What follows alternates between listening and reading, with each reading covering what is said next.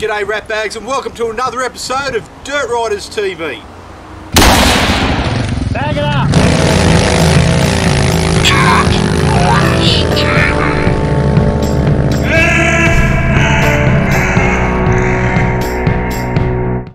In today's episode I'm going to show you how I made a cheap and effective set of racks that are also light and removable. So sit back and enjoy the ride. I started out just finding a box that was similar to the size I wanted. Threw the bags on, grabbed the black texture and then began to draw out a bit of a template as to the size and dimensions I'd need. Once I had the sizes, I took it down to the metal shop and got them to fold up a bit of aluminium for me. So one of the reasons I chose the aluminium plate, 4mm thick, as much as it looks like a bulky situation here at the moment, is because at a later stage I'm thinking about cutouts, being able to put slits and grooves wherever I need them, bolting in additional pieces that may hide up underneath here or up underneath here, and just in general being able to modify it to suit a more useful purpose than just a bit of friggin' height hanging off the side. So as I look at the position I want to have this tool rack, I'm going to keep it nice and tight to this exhaust. It's not an exhaust, it's a toolbox, so there'll be no heat. On this side, that'll give me an extra gap in here to keep it cool. The next thing I want to do is try and have it as forward as possible. As for where it sits on the bike, I would like it to be able to keep these blinkers exposed past that piece of tin, just so that gives traffic a bit more awareness of where I'm going to turn. I don't want them to be hidden up and under, because then only traffic directly behind me can see the signals.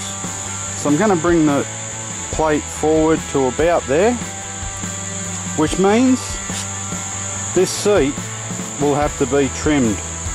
So I'll probably trim out a section like that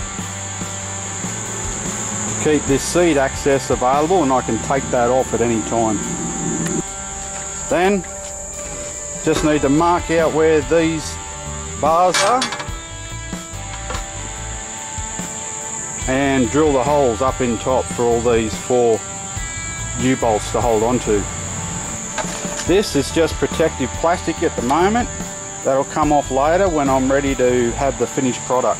So these are the U-bolts I chose from Bunnings, a local hardware store here, and I've got some nylon lock nuts just to hold them in place so I don't want them rattling off. And to tie it all together, we're going to use these tie down straps, as well as the old standard, well, they're calling them octopus straps.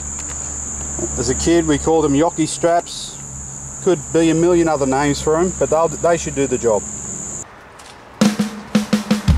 So in order to get the measurements, I've put the rack in place and I've used this pencil to mark where it's sitting, this front edge, so that we know where that is. From there, I'm just going to lift this back,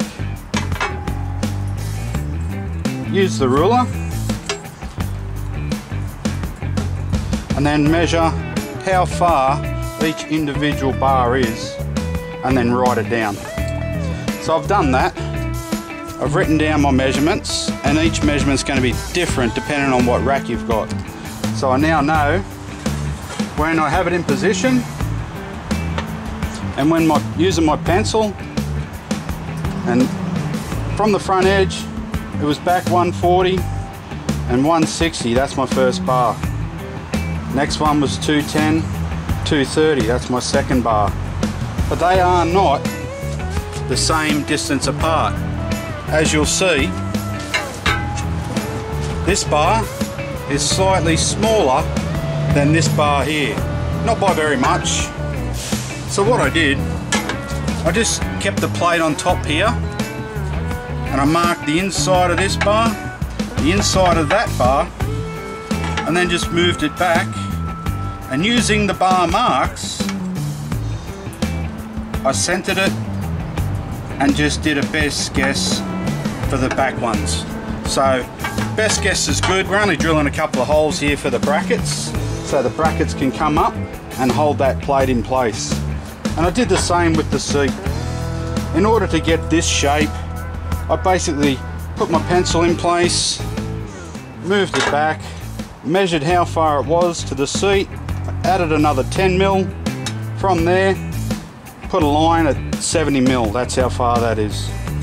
Pushed it back in place, then I just sat my ruler on the side, seen where the edge of the seat was,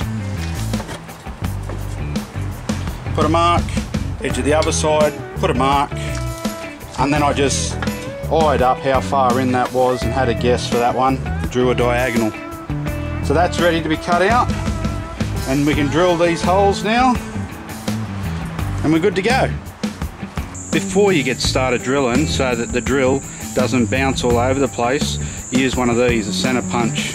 It's got a little tip on it, put it on the spot you want to start your drilling, give it a whack.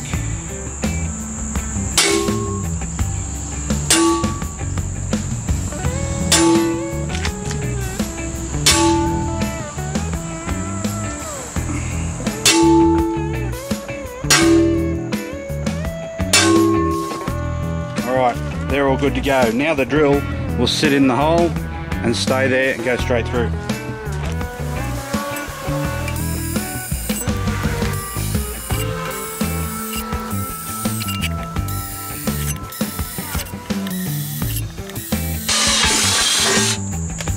There we go. Depending on where you're working, you don't want to just flick these shavings on the ground. They can be a little bit sharp, so I'm just going to sweep them up and put them where people won't walk on them. Alright, now it's time to cut out the seat hole.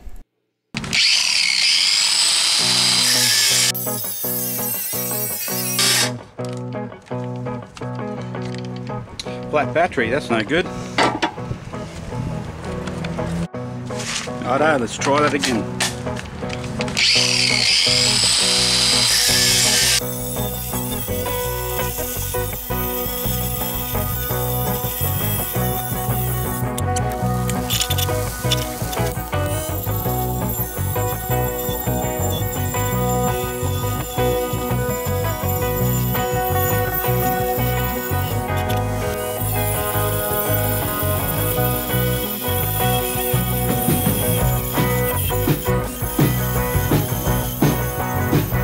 I highly recommend you use a cord grinder for this. I ended up using all of my batteries.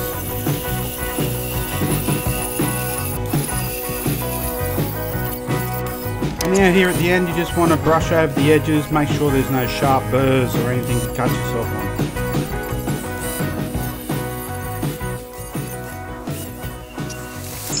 So I did make one mistake. I drilled the holes for the size of the bar, not the size of the U-bolt. So I'm going to have to go and do an extra hole for each one of these, just so we can get the U-bolts in. Oh well, these things happen on a big job. You better believe it! Alright, so we're back in business. These now fit in just like we want, but I want to put them in facing upways.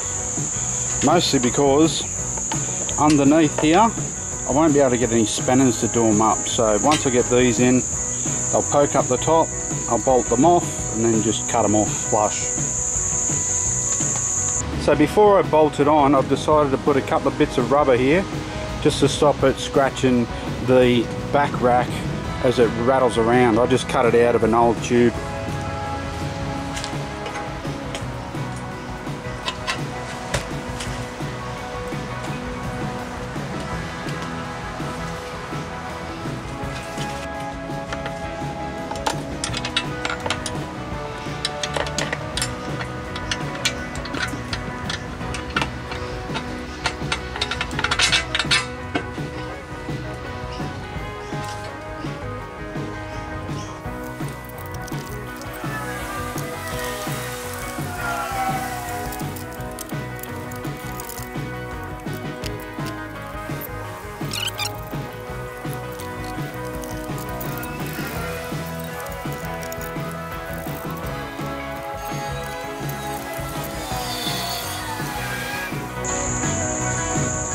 Okay, so I've lined it up, got it in position.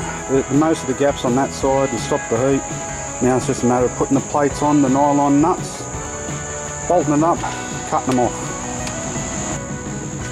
It's time to take off the wrapping before I bolt it all up.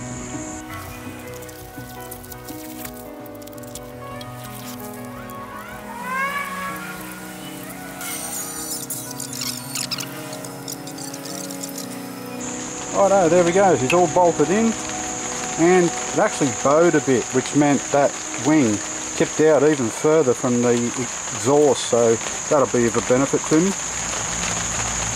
Time to chop them off.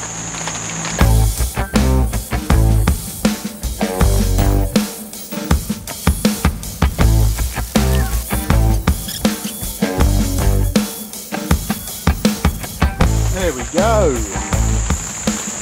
So the next thing we've got to do is drill 2 holes, one here, one over here, the same on the other side. That's for these tassels to tie into at the bottom of the bags. So let's get that done.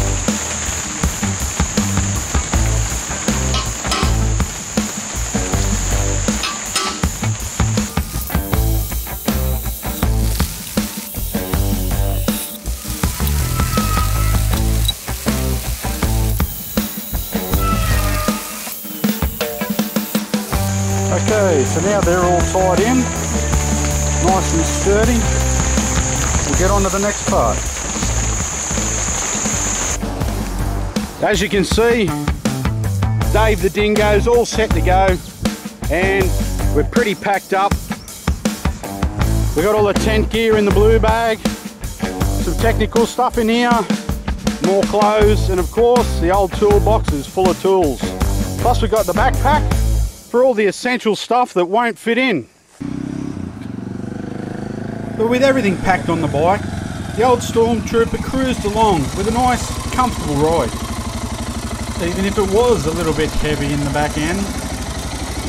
That's because, as my old Scoutmaster used to say, be prepared. And now we got the room for it. And with everything loaded up, there was only one thing left to do. Get outside and play.